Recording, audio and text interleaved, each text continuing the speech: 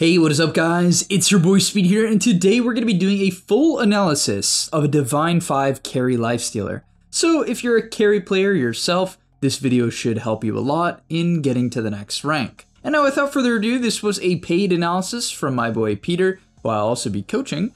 And yeah, let's kind of get into it. So what he said is that in this match, I kind of griefed my laning stage by leveling Rage at the Ban Your Rune fight, which I certainly agree with. I think you should rarely ever do this. The rune, while it does give 200 gold to your team total, just isn't really worth it if you're going to grief the first few waves because, well, if you get denied, or you get chipped down and you eventually die due to the fact that you have the wrong spell, that's going to feed way more than 200 gold. And that's kind of how I see it. And yeah, so you're struggling through the early game. I remember focusing on hitting creeps, moving towards open space, and thinking about our win conditions. I also muted the person being super annoying over mic. That is, yeah, I mean, if you're trying to win, guys, and you're genuinely trying to gain rank, I highly recommend you mute the annoying people. Personally, I play with chat off. I just don't feel like the majority of what is said in ranked matchmaking is useful if you're trying to win the game. If you're trying to get annoyed and be emotional, yeah, maybe it's quite good to keep chat on, but I don't know. I think most of the time people are not being very useful in the way in which they chat, but okay. All right, before we get into the main part of the video, I do want to let you guys know that I'm not only posting videos here on YouTube, I also frequently post videos on the website. If you don't know what I'm talking about, almost every single day I'm posting a new video to the GameLeap website. We're going to teach you guys in depth about how to get to the next level. So if you want to become absolutely broken, click the link down below and sign up. So in terms of starting items, everything looks pretty okay here. Nothing too crazy in the early waves, just gonna wait for the Elder Titan to walk forward, hit him. Yeah, I mean, this is obviously where you would prefer to have point in one of your other abilities, but it's fine. So it's fine to bring the wave under tower here because you don't actually want necessarily like a double wave. Really good creep aggro there. That creep aggro will make it easier to last under tower and make it harder for them to pressure the last hit. So, okay, really great, right? Right off the bat, the aggro being super key here to secure these CS. So, good stuff. Okay, nice. Good last hit there. Yeah, I mean, immediately, I don't know how much I'd want to trade with a level 2 Elder Titan. At least he doesn't have a spirit. But yeah, the Rage makes this pretty hard because you don't really do anything with Rage early on. So, yeah, probably not worth it. From there, I think you will need a second set of tangos in this lane. Maybe you can get away with not doing that, but I think it's probably stupid. So yeah, I would likely buy a second set of tangos. So the next thing I'd add is I don't think Lifestealer is very good early on. This hero just doesn't trade very well, which might seem surprising because you like lifesteal, but the problem is it's only like 1% max health lifesteal, which just isn't that good. Like, it's just not. Every time you get hit, it kind of completely nullifies it. So if you're getting hit by 2 heroes, it's just not good. And like, here, this is just not a good trade. You're out of regen. These guys have a good amount of regen left, and you're going to kind of just run in between them, right? Like, you don't want to run in between people early on as lifestealer. It's not going to go well. Like, as long as this Rubik continues to hit him, I mean, I don't know. I feel like, okay, this guy has Spirit in 1. I guess maybe you went in when he didn't have Spirit. Oh boy, overextension on the Willow, which makes it more reasonable. But yeah, the main thing I would always recommend focusing on, guys, if you're a safe lane player, is keeping the lane back. Now, unfortunately, the side camp being pulled 1 minute in does just suck, and there's not much you can do about it. Like, it's kind of your support's job at the end of the day, so that is what it is. But then immediately from there, I would avoid taking any right-click damage. Like, I don't want to take these trades. Yeah, I mean, your Willow's full HP, so she can kind of trade. But for the most part, I would pull creep aggro on these 3 melee creeps onto this range creep, because the range creep will always do the most damage. So if you're trying to pull the lane back, right, because the enemy has pulled the lane back to themselves, right? So now the goal needs to be to pull the lane back towards your tower. In order to do that, you want to kill the range creeps. That is the main way in which you'll accomplish this. So I would pull aggro off the Rubik here onto the range creep. I would not get stuck here because not only is this not getting the range creep killed, but it's also getting you hit by the Rubik. So this is like very bad positioning, to be blunt, right? Because you want to kill the range and get the lane back. You don't want to take these unnecessary autos, right? Great Bramble by the Willow, which kind of clutched this up a little bit, and it went better than I expected, but still, right? Like this trade is not good. Obviously the Willow kind of overextended. You should not be trading with an Elder Titan that has his W active. I mean, it is certainly not worth feeding. The wave was going to push in. You could have just chilled, right? You would have had like 400 health. Willow's respawning, drop a salve, heal up to max HP. This is not worth feeding this guy a double kill, especially when the wave is going to shove in, right? You'll get creeps, so you should be okay. And yeah, at this point, I mean, you end up taking a lot of damage from the ET here, and it's just about knowing your timings. I mean, first things first, once again, Lifestealer does not trade that well at this point. Like, people seem to think this, but it's just not the case, right? Like, you have to close the gap to even start getting your damage off, and then even then, it's just not that effective. Yeah, if the guy's completely alone, or if it's like a weaker laner, maybe like a Brewmaster, you can maybe try to get away with it. But running through an entire creep wave to hit a Rubik is not an option, right? He tanks 2 to 3 autos from the Rubik. Rubik's doing a great job of hitting him a bunch here. This is definitely, you can tell it's divine / immortal because the Rubik's very proficient in like getting hits off. But then yeah, I mean, I don't know where you're going, to be honest. It's kind of goofy, but yeah, I mean, level 3 Elder Titan is this guy's timing. Elder Titan's a very simple hero. If he has his W active, especially when he's level 3, you cannot trade, right? It's as simple as that. You cannot trade once this guy is level 3 and his spirit is active. He gets way too much armor and way too much damage. So I would focus on pulling aggro and avoiding this guy anytime his spirit is either unused or on cooldown, right? Maybe you can hit him occasionally when he's going for last hit, but that's it, right? Like for instance here, you should pull aggro. There's no real reason in trading with Rubik. Once again, it's just not efficient. I think people just think that Lifestealer mans up. A lot of people hold this idea, and it's just not the case. Like, very frequently I've laned against Lifestealers, and they play like this, even at the 9 to 10k MMR bracket, and it's very punishable. Very, very punishable. Oh my god, this ET is destroying you guys. And now once again, just to be very technical, you can see the trades against ET when he has no spirit is like fine, it's even. But then once he pulls the spirit back, it's not even remotely close, right? Like, you turn here because he's running away, but it's not really a great trade. Right?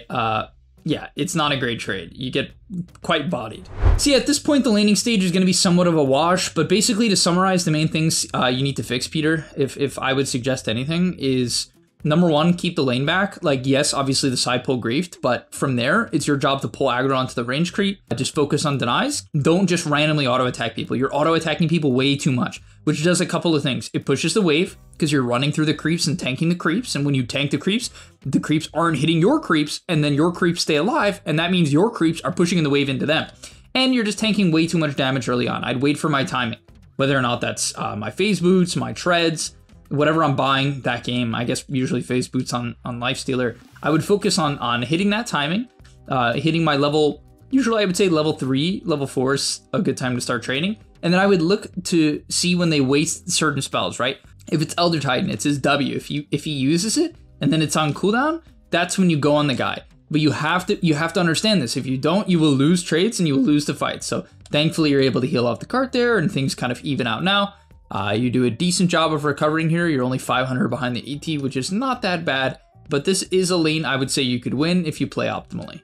And yeah, if you're defending the tower, you want to pull the wave behind and then kind of chill. Like even here, both these guys are level 6 and I don't know, you just seem to think that Lifestealer is unkillable, and it's just not the case, right? Like once again, I know I'm kind of repeating myself on this, it's just not the case. Like, you do not want to take this much damage on this hero. Hopefully you get to infest before they dive you, but at this point you're at such an uncomfortable HP range where yeah, you're just going to have to jungle. Where if you played a bit more defensive, maybe, I mean, honestly, at this point I think jungling is just correct. If 3 level 6 heroes are sitting in your lane, oh, that's a free kill. Oh, okay, honestly, I like the infest attempt there. That was kind of based. Unfortunately, you might die because of it. Okay, I honestly don't mind that. That was a well-timed global. Unfortunately, I guess I would have to say that you have to respect the global a bit here, but that was a based global. He baited you guys in super hard. I honestly like the infest attempt. That infest would have fully healed you, and it would have made the Willow unkillable. So that idea was actually very, very good, and definitely a high MMR play. All right, from there you walk top, but okay, one thing I'd like to say, just what I'd recommend you do to be very straightforward is just let them take the tower. Like, just let these guys take the tower. If they take the tower, you will free farm, and that's how it works. But honestly, if you're under farmed and you're under leveled, you can't play to defend the tower. Now, I don't want to make this a general rule of thumb because Lifestealer, especially if the lane is going well, should sit in his lane as long as humanly possible. This is definitely a hero that can dead lane. However, if it has a bad start, obviously you can't really do that. Right? You can't just dead lane no matter what. It has to be based on the game, as a lot of things are. And so yeah, in this game, once these 3 or 4 heroes show up, I would kind of just try to give up the tower.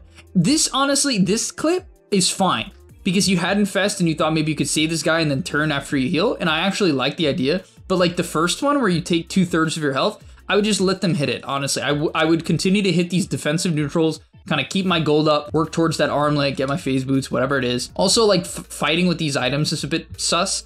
Like, if you want to fight, you should have phase boots. It's the fighting item on Lifestealer, so you don't get kited. But yeah, from there, you're going to walk top, which is fine. I mean, your Pudge went bottom, so coming top is okay. I actually don't know if this hero can farm Ancients, because you don't really want to be top unless you can farm Ancients. It's not terrible, obviously. Maybe you can get access to the large camp, as, once again, just getting a little too aggressive. It's not really how this hero plays when you're behind, and I think this is going to be a big thing that will allow you to get to the next level, Peter, which is kind of just being a bit more chill when you're having a tough game. I mean, a big part of it is also just understanding your timings. In this clip, it's like, what is the real value of running a Huerta? You're never going to kill her, right? You're not going to solo kill her. You might be like, oh, I'm playing to chip her down, right? But the downside of like people being here is that you're going to have to now use Infest defensively. Thankfully, Infest is a really low cooldown nowadays. It used to be like 100. Now it's only 80, which is pretty nice. But you will have to just use Infest to heal most likely, or, oh my gosh, the Rubik's cooking. Okay, you should have infested. You probably obviously would have lived in that case. All right, so at this point, you make another one of these aggressive plays, which I mean, you end up baiting them in and kind of killing them here. The only thing I'd say is like, maybe you could have clicked Rage early. This guy's really Chad with his globals. He's like super Chad with the globals. Unfortunately, the Rubik didn't get his lift off. Otherwise, maybe he would have died. But okay, solid infest here. Honestly, I think it's good. Kind of helps Pudge close the gap here, as I believe it gives movement speed. Pretty certain. So it helps Pudge close the gap. Really nice. Good stuff. You're going to farm up the wave. And this ends up super working out for you, because you're able to now pressure in the tower. Get the tower. That's huge for your game. Push in the next wave. Exactly. That's what I do. Now, at this point, I would probably just farm some of the nearby camps. I mean, yeah, you're not really looking to connect mid. Good, you hit the disarm creep first. That's what you should do. At this point, you're looking for lane creep. So, like, I would probably TP bottom on the double wave here. Most of the time, you don't want to TP unless you have to. But on a double wave as lifestealer, I would try to do it. Because the hero needs lane creeps to snowball. It's very bad at killing neutrals. It's pretty efficient to hit Ancients when you have, like, a good amount of points in Feast. But until then, honestly, you need lane creeps. And so if I see that the wave is doubling up, and the reason why I would know that I'm going to get about 7 to 8 creeps here is because of the timer, right? And this is something that like only the best carries do, but it's something you guys can implement, which is if you look at the clock or like look at the wave, either is fine. Like the reason why I look at the clock is like, I know the creep waves usually meet around 55 or like 53, whatever. You can do that, or you can say, okay, my wave is pushing in. This does not meet with this, right? These are not the same waves. So you're going to have a double wave. And so getting 8 creeps in a row is huge. 8 lane creeps is massive, because these small shitters, like this camp takes forever to farm and just doesn't give nearly as much gold. Obviously, it's not like super inefficient, this camp. I mean, hitting neutrals like this, it's not super inefficient, but compared to getting a double wave of lane creeps, it's definitely inefficient. Yeah, from there, you're going to push in top. This was actually really good. So this sequence, I want to go back and highlight it. This was good. So the Wind Ranger comes top, who you certainly do not contest. You have a horrible matchup against that hero. It's one of Lifestealer's worst matchups. And so you're going to back off, stack the Ancients. And okay, unfortunately it didn't go through, but it's the right idea. And you're going to farm up the Ancients. And that's perfect, right? If someone comes to your lane that you don't contest, let them push in the wave to you and farm up the camps behind you, right? Obviously, I would be honestly pushing this wave. I guess you probably don't get, yeah, no way you get solo kill by Wind. You could always get Infest off, so that's fine. You can always get Infest off. She probably can't burst you. Pushing in top here is correct. I would be looking mid. Do you have a tier 1 tower? Okay, so I would consider TPing, because at this point you're pretty strong and Infest is extremely useful. Let's actually see. So I wouldn't TP here. It's too deep under the tower. Like if I'm looking, this Pudge is probably dead. I mean, it's close. If you were going to TP, it would be here. But honestly, I think because of the fact, like if the fight is here, he should TP. Because it's here and it's off to the side, there's a chance by the time he shows up, he gets nothing out of it, and then it's just bad, right? Because you'd rather be hitting creeps. And so I would say this decision was correct due to the location of the fight. He gets a lot of value out of this, a lot of lane creeps, right? Able to push us in. Yeah, I wouldn't really hit the tower. I don't think it's worth it at this point. Farm back to the Ancients. Oh, hitting left Ancients? Yeah, I guess that actually makes sense. Hitting left Ancients first into right Ancients. Okay, you can farm up the stack, which, you know, hurts a little bit. That's fine. You can do it eventually. Oh, you stacked it as well. Beautiful. Great efficiency here. So this is wonderful. So I would say his back half of the game is the reason why he's divine. Like this was really clean. The farming rotations were clean. Like avoiding the wind was good. I would say not TPing mid in that case was good. So everything here was solid. Oh, Maelstrom. Is this a Maelstrom game? What's the other build? Radiance and Deso? I would probably go... I don't actually hate Mjolnir. I actually think Mjolnir is very good on this hero, and I'm personally a fan of this build. So I don't know, maybe... Oh, I don't like this Infest play. This makes no sense. I'll talk about why.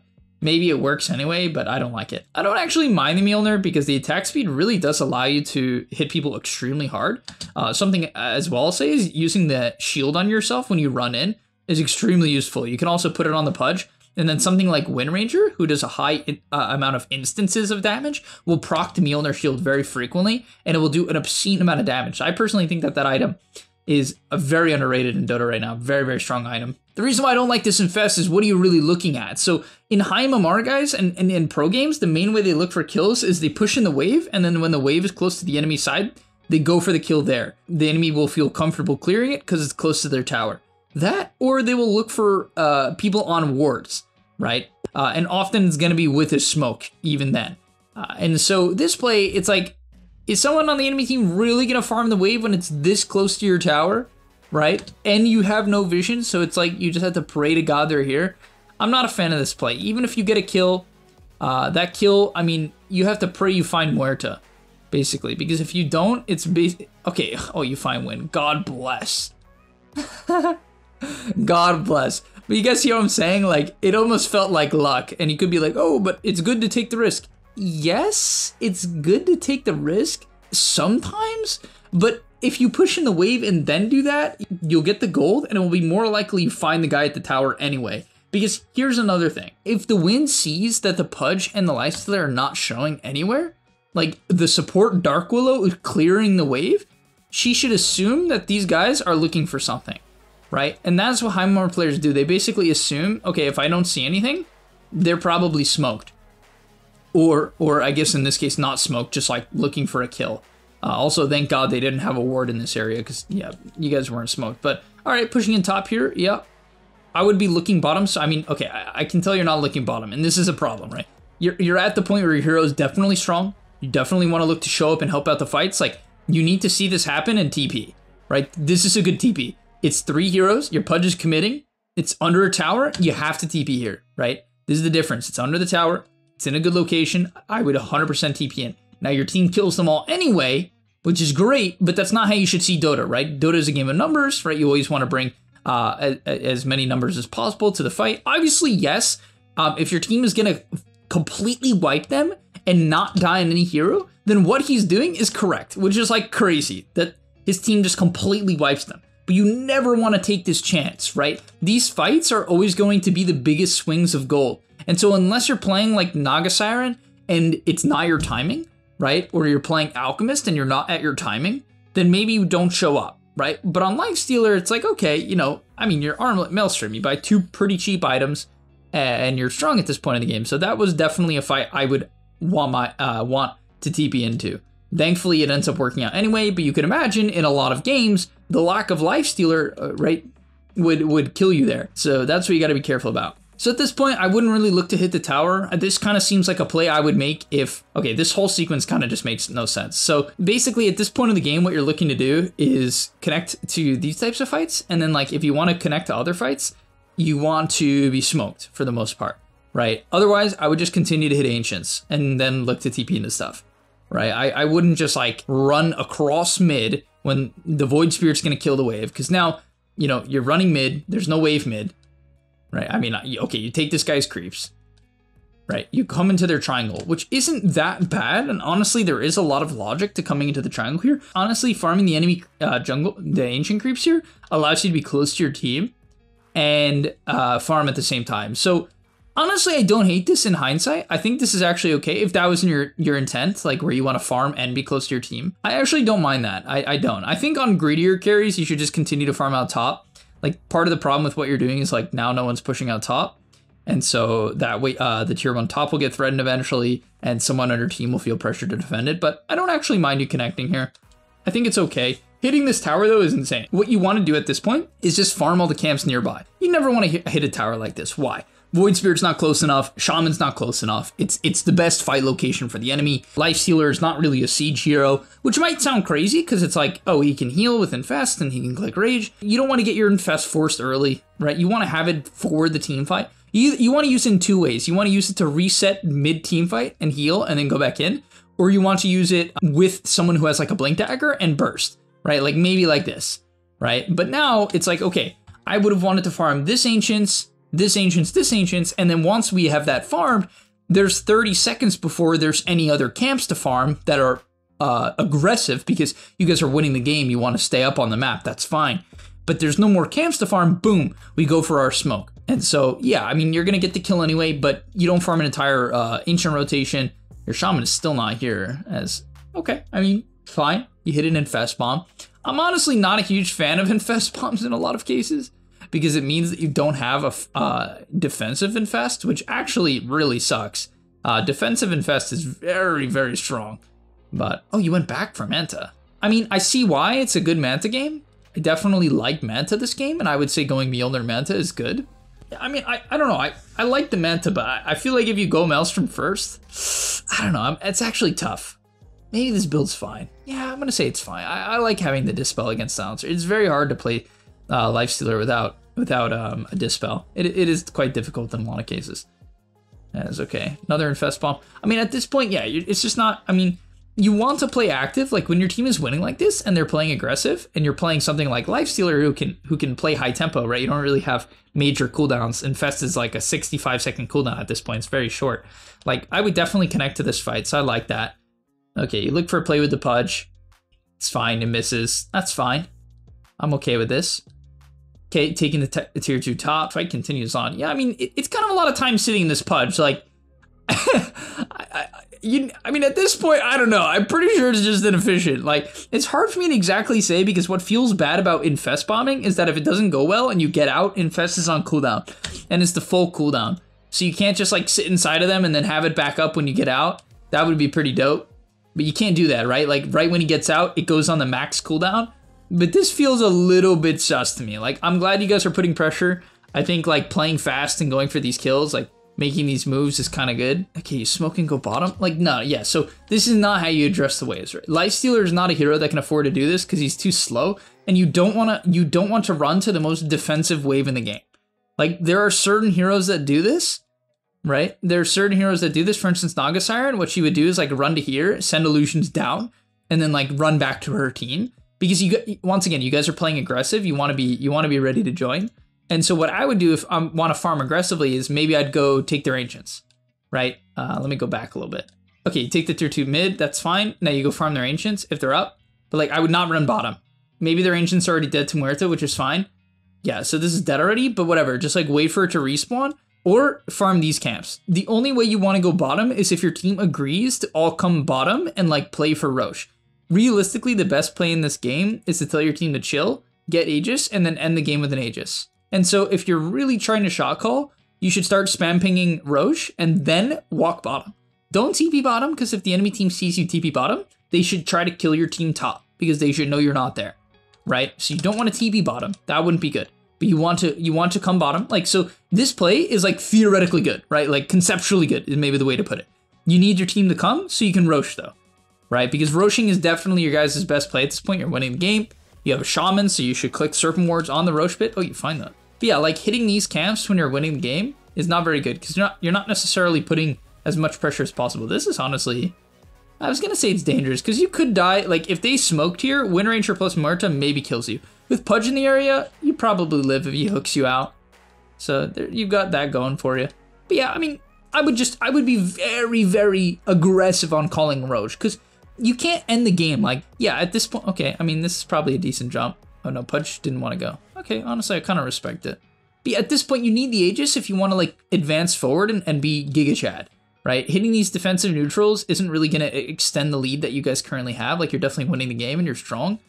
And so, yeah, hitting, unless you're going to play 3 lanes and just strictly play for farm on everyone on your team, it's going to be, okay, yeah, nice. You guys take Roche top. Where did you TP? You didn't take the Aegis? What? Void Spirit took the Aegis? I mean, no, there's no way. I think at this point you guys want to try to, I mean, sieging's hard. The enemy team's high ground defense is really good. It's really good. But yeah, showing mid here is definitely insane. Like, you cannot TP mid against Wind Ranger like this. I mean, it's just insane, right? Like, if you didn't, I mean, there's no way you know they're taking Tormentor. You guys do not have vision of this. And so if they're mid, you're dead. Shackle into left definitely kills him. And so, or like Shackle into Muerta definitely kills him. So you can't just like go mid like this as Lifestealer against heroes that kill you. I would want to be a lot more careful. And at this point, once again, I want to connect with my team. So your team has Aegis, you want to play fast. You can't just farm the furthest camps away from your team. So it's not that you can't hit Ancients. Like, hitting Ancients here is okay. But then once your team starts moving to the right, I would want to kill mid-wave and then kill the next mid-wave if possible. So obviously you don't feel safe doing it, that's fine. But then I would want to get my team to connect and move down and play together, right? Like that is why sometimes honestly playing heroes like Spectre is a lot easier than something like Lifestealer, because if you're Spectre, you just hit this camp, this camp, this camp, this camp, this camp, this camp, this camp, this camp, this camp, this camp, you know what I mean? You just hit whatever camp you want, but that's not an option as Lifestealer because you have to be in position if your team does something. And so like hitting the furthest camp away from your team is kind of insane because now if a fight happens bottom, there's a chance they just feed because you're not there, right? And so like taking these Lotuses is kind of weird and like hitting these camp, I mean, your whole team is bottom and you're not even remotely in the area. Like, yes, there's a point to hit Ancients in Dota. If the game is even, you can defensively hit Ancients. If it's the early game and you're hitting your timings, you should defensively hit Ancients. But once you're kind of ready to go, you can hit, like, once again, if the game is even, you can hit Ancients, but you guys are winning and you have Aegis. Uh-oh. Okay, nice and, are you gonna live? Oh my god, nice reaction. All right. This is not a good play to be on. I mean, the way you execute on living here is insanely good, but this is not a good play, and it's what I've been saying, right? Like, I could have seen this coming. Like, in high MMR and 10k MMR, maybe you die the first time, and you die the second time, and you die the third time you do this type of thing. But maybe at 5k, you only die 30% of the time, because it is a very advanced play for them to set up with the right heroes to kill you. Like, but they do bring the win. I mean, you're way tankier than I thought. I don't know if they executed it wrong. I guess the Muerta didn't place her W in a very good position because she could have, like, Muerta's pretty good against Manta because sometimes you click Manta and you get re-silenced anyway. So I think fortunately for you, Muerta literally didn't, I don't know, is the W on you? I think it missed. Whatever, it's besides the point. Main thing is that, yeah, clicking Rage and then Infest here is very good just to make sure you can get your stuff off. Manta first was perfect to disjoint some of the Muerta auto attacks. And then, oh, instantly getting out here is not good. Are you actually going to live? Why does she do no damage? You have to know that you can't really go on Wind. I mean, you can only go on Wind if you're certain that Wind Run is on cooldown. Because she has Ags. I mean, I don't even want to get into talking about items right now. But if you have to be clicking items, which you haven't done this game. That's like, honestly, I have a hard time doing that. It's like so much to focus on and to think about. It's like a complete pain in the ass, and I wouldn't recommend focusing on it where you currently are, so I actually kind of scratched that. But but yeah, I mean, if you know she has Ags and like it's gonna be hard to kill her, even without Ags, she has a win run, like it's just not a good target unless you're certain it's about to end, then maybe you can try to turn and go on her, but yeah, otherwise not great. So okay, you kind of bait them on the mid wave. I don't think it was a good play because let's be real, if this Wind has like one of the damage items, you probably are dead, like the Maelstrom or the MKB, or even just like one of the universal builds that kind of hits a bit harder. So, but whatever, okay. Yeah, this Aegis is sort of getting wasted, right? Like, and the main way you could use it is by clicking Rage and hitting the high ground, right? It is a little bit risky, but I think you guys can kind of take that risk at this point because you can drop Serpent Wards, you can hunt for hooks, you have great ways of going high ground. Okay, you queue up MKB next, which I don't hate. I think the MKB is all right. I would be a little concerned about you being too squishy. Honestly, I think I'd buy BKB this game. Yeah, I think it's a BKB game. Because they have like so much magic damage and this Wind isn't really a threat. I don't think this ET is really going to threaten you yet. I guess maybe he will. Maybe you need some armor actually. You might just die to physical to this ET. But the reason why BKB is so good is it stops natural order from going through. And then the enemy, like for instance, it blocks Pierce the Veil. It prevents Wind from like doing anything to you. And you might be like, oh, but I have Rage. But the problem with Rage, guys, and the reason why you'll see pros buy late BKB on Lifestealer is the uptime on Rage is shit, like, to be honest, it's not good. The BKB basically allows you to bridge the gap from the first Rage to the second Rage. So it essentially gives you like a ton of magic immunity, and it's really not a bad damage item in general. I mean, BKB is incredibly good for getting your hits off. So yeah, I would say I would probably go BKB at this point just due to the nature of your matchups. I think they're like so much kite and so much magic damage. I don't hate the MKB if your guys' sole goal is to like jump the Wind and kill her. With Void Spirit Infest Bomb or Pudge Infest Bomb is, you get gone out here.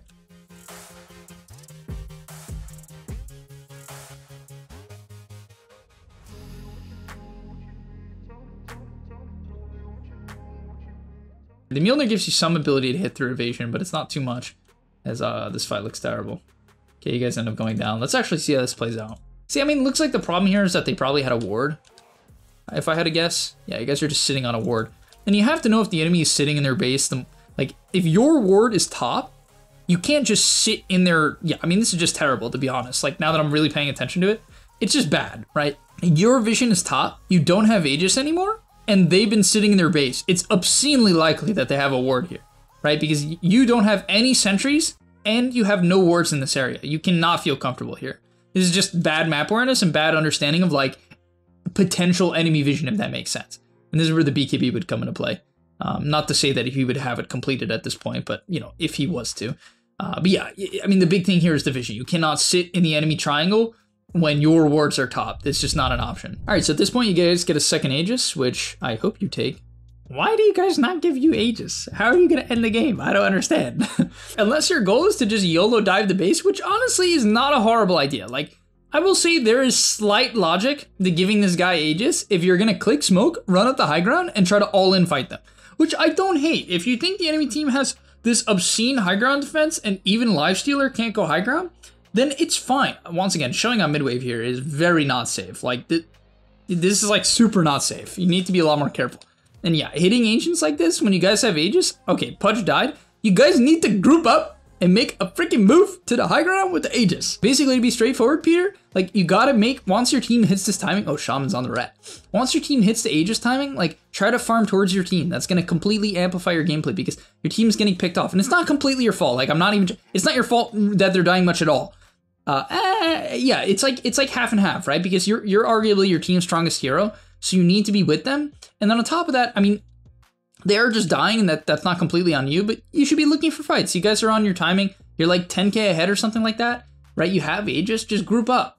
And it's largely the job of the carry to kind of rally the troops, because people will often go behind you. Say, give me the damn Aegis, and let me run down the damn lane. Or click a smoke, right? Click a smoke, and go behind some damn serpent wards. Like, you have a shaman. You have a shaman.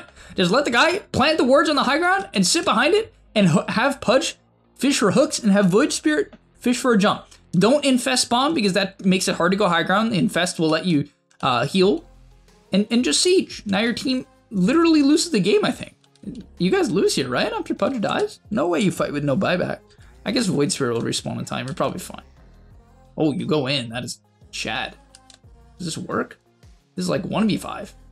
I mean, this is insane. You should just wait for Void Spirit. Because to be honest, I feel like Rubik should have like some defensive item. How do you even kill Rubik?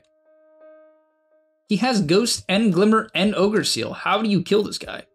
How do you kill this guy? He has 4 ways of not dying.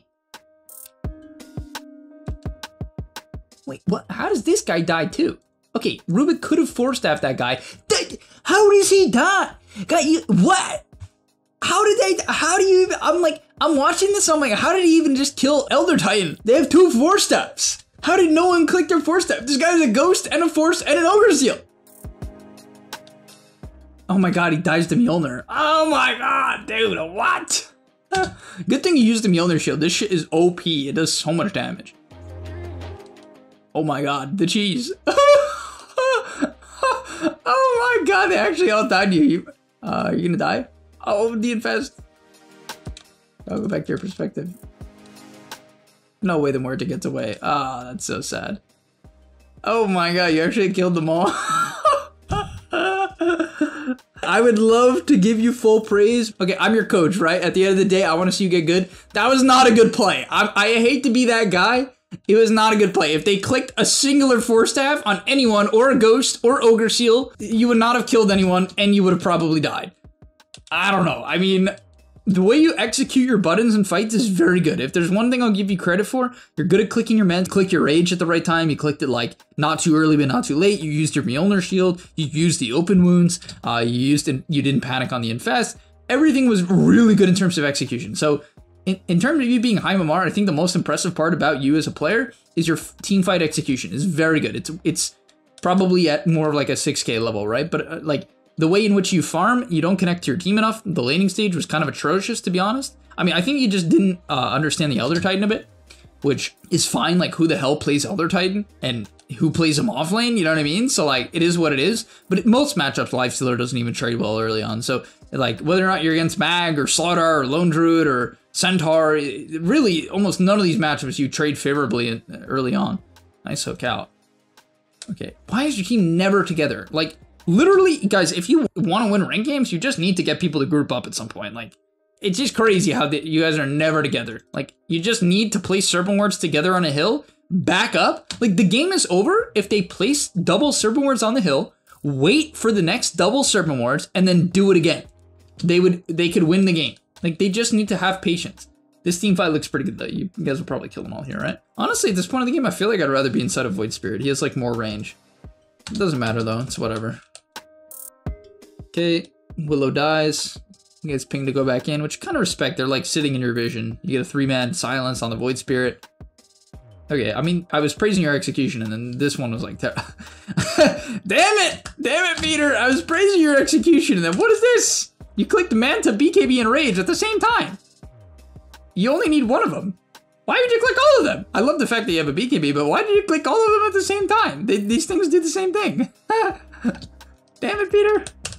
And you don't click open wounds. It might have saved your Void Spirit or your Pudge. It like heals even on spells. Alright.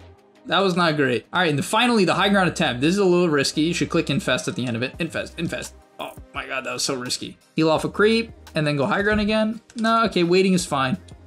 You don't really need to take the risk here. Uh-oh. You're on a ward again. Oh, God. Trying to kill Elder Titan. Your hero mans up so well at this point in the game. Oh, nice dead shot from Marta.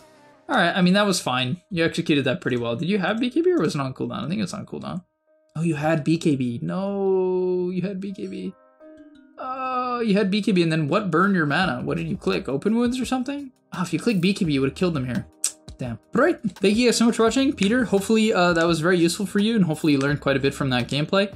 I definitely think there's a lot of good things going for you. I think your farming patterns from minute 10 to 15 were absolutely fantastic. I do think that the majority of the team fights you executed very well on, and that was great. However, I think just like farming towards your team is very, very important. I think some of the early game ideas in terms of where you're farming and like letting them take the tower and not over trading, because Lifestealer isn't very good at that. Things to keep in mind. But yeah, over time we'll kind of work these things out, hopefully get you towards that high immortal bracket, and I'll see you guys in the next one. And that's all, but remember, before you leave, come on, before you tune out, subscribe to the GameLeap website where we are going to help you get to the next rank. If you're stuck, click the link down below, and I'm out. Peace.